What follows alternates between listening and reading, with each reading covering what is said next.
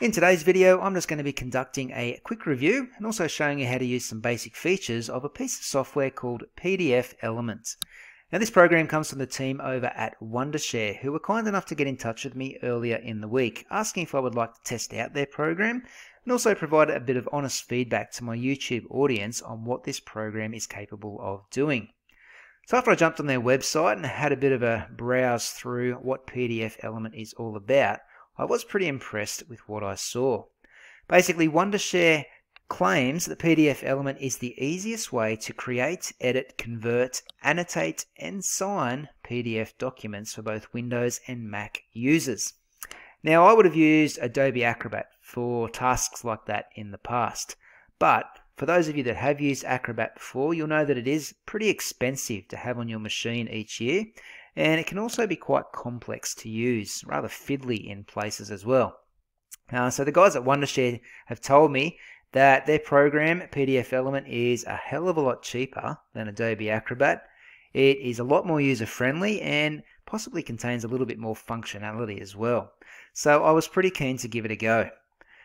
So what I did was I hit the blue button here and downloaded myself a free trial and installed it on my computer, ready to test out. And when I opened it up, I was greeted with a screen like this. So basically, to me, this was a bit of a mishmash of Adobe Acrobat and Microsoft Word. So two very powerful programs mixed together, it was a pretty good start. Now, in today's video, all I want to show you is some of the basic formatting features that you can use in PDFelement. And also want to show you one of their very cool features, the OCR system. That's their optical character recognition system. So what that means, what we can do is we can take a scanned PDF document, say a letter, and the computer's going to recognize all the characters in that letter, and it's going to convert it into a document that we can fully edit. So let me show you how that works. What I'm going to do is I'm going to load up from the Home tab here a file on my computer. I've got this scanned file that I found online. It's just an old letter. And basically it's in PDF format, and all we can do is read it at the moment. There's nothing else we can do to it, but I want to edit it. I want to be able to change some of the fonts and the colors, insert a new logo and things like that. So when you load it up, you'll see this little blue bar appear at the top, and what you need to press is the Perform OCR button. When you press it, this box will come up asking what language we're going to be using. I've chosen English, and I'm just going to click OK. And it's only a matter of seconds before PDFelement recognizes every character on that document and converts it into this, a fully editable document. Okay, so I can click on text, delete it, modify it, do whatever I need to. So we've gone from this over to this. And I have checked word for word, and the OCR system does get all these words spot on. One of the things it didn't get quite right, which is fully understandable, is the logo at the top. If we go back to the original letter, you can see it was just a weird black circle. Okay, so it went for a letter with the same shape, which is the letter E, but we don't need that. So highlight it, press delete. That's the great thing about this OCR system. You can fully edit your document, so it's an easy job to get rid of that logo at the top and replace it with a new one. So to put a new logo in, all we need to do is go to the Edit tab and choose Add Image and bring in a logo that is saved on your computer. Okay, so this is the logo I've got saved on my computer. I'm just going to hold Shift to resize it. And you'll notice that as I pick it up and move it, some blue lines follow my shape, and they're just guides which help you align elements on your page neatly. Okay, so I'll put that up the center there at the top of the page. And if I wanted to, I've got some features down here, like you would see in Microsoft Word, I guess. You can rotate the object, you can flip it horizontally, you can do all sorts of things to it. It's up to you how you want your logo to look. Okay, so that's pretty good for me, so I'll leave it just like that. Now something else you can do, you don't just have to edit images, you can also edit the text. So I'm going to highlight this heading here and pop over to my Properties panel on the right hand side. I'm going to change the color of that text to say blue and red to blend in with my logo. Okay, so pretty easy to change the style of your fonts. Coming down the page, let's have a look at the body text here, this main section. What I might do is I might highlight it, just show you quickly that you can change your font from Times New Roman, which is, I guess, a bit of a dated font these days, and I'm going to choose something a bit more modern. Let's choose, I'll say Calibri. That's the default font in Microsoft Word. Some other things you can do, change the font size if you want to.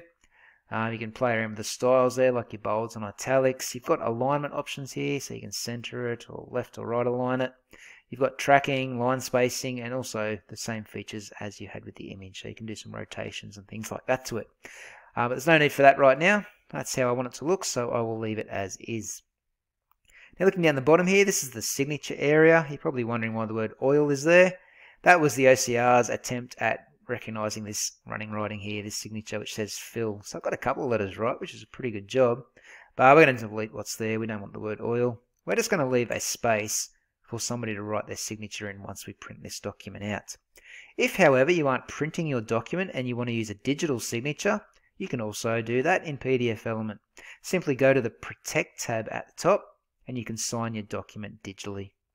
Okay, so I'm not going to do it in this one, but very easy to use. Something else that I want to show you is down the bottom of the page, this footer. It's ugly, it's messy, I don't like it, I want to get rid of it quickly.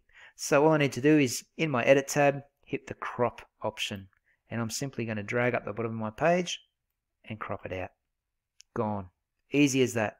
If I wanted to add a better looking footer in, I could simply hit the Header and Footer option at the top here and do so, but I'm not going to worry about that today. One other thing I do want to show you, another feature in this Edit tab is the Link option. So you can create hyperlinks in your document. Let me show you how. So I'm going to write my own sentence into the body here. It's going to say, click here to go to Google. And the way that I like to create links is simply click that link button there, and I'm just going to draw a box over the bits I want to turn into a hyperlink. So the words click here is what I want to turn into a hyperlink. A box will appear asking you what you want your hyperlink to look like.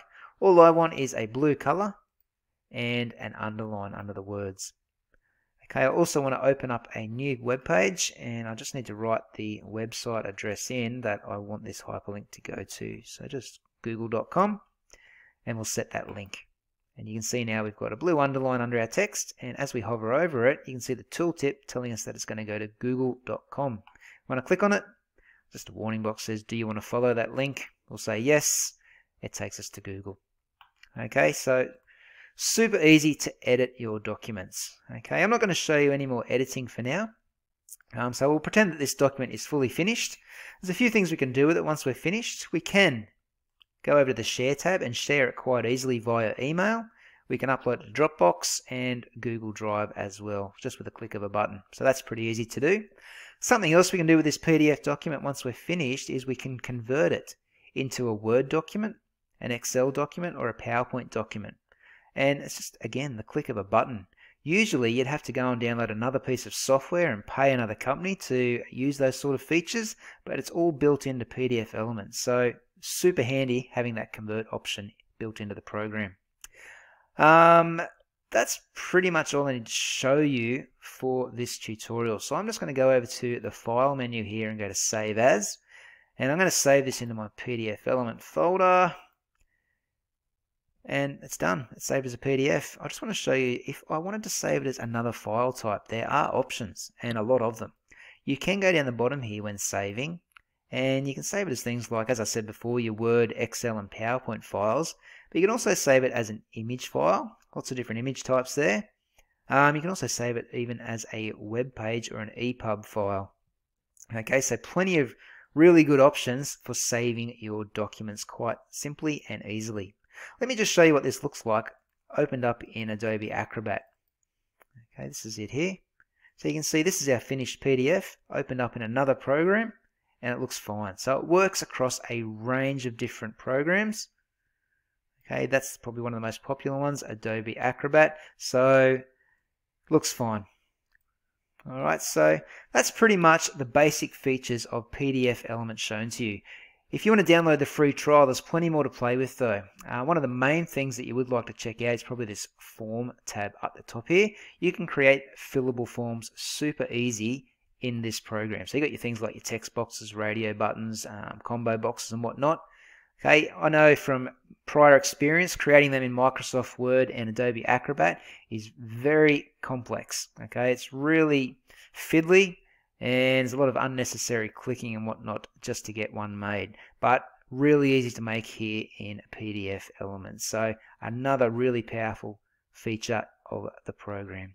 Okay, so I'm going to stop the video here. Remember to check the links in the description below. I have a link in there for 60% off if you want to score yourself a bargain for this piece of software. If not, simply go to the website, download a free trial, test it out for yourself, and I can guarantee you're going to be pretty impressed. Overall, I have made the switch over to PDFelement. I will no longer be using Adobe Acrobat while I've got this piece of software on my computer.